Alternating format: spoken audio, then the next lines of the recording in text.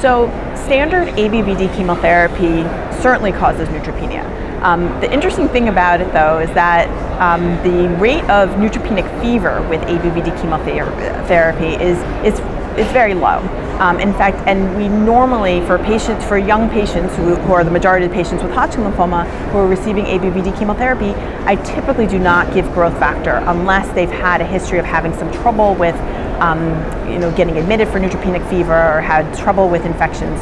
And in fact, it's been shown that we can even treat these patients on time despite the fact that they're neutropenic when they come in to see us. And I really advocate to try to keep their treatment on time even if they're neutropenic, because I think that has an important impact on making sure that they're trying to optimize their chance of being cured.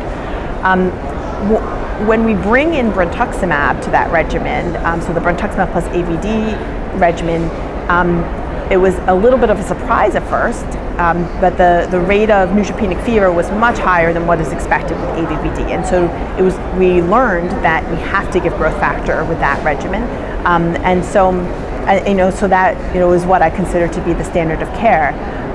The more intense regimen that we sometimes use for Hodgkin lymphoma, which is escalated BIACOP, certainly has an even higher chance of causing neutropenic fever. We always use growth factor with that regimen, and despite that, some patients will get admitted for neutropenic fever. So certainly all of these regimens cause neutropenia, but the degree and the chance of neutropenic fever, which is really what we're trying to prevent when we're giving growth factor, can vary a little bit.